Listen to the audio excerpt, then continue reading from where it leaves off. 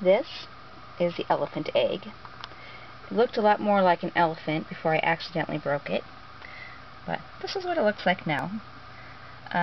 This is a shellless egg, and all the years that I have raised chickens, I've gotten many eggs without shells, but I've never gotten one that looked quite like this.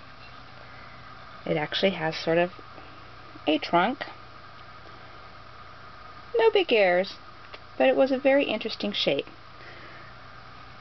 Usually they're just round and kind of squishy, but as I said, this one has this extra interesting looking part on it that kind of made it look like an elephant's trunk, not truck, trunk to me. So there we go. That is the elephant egg.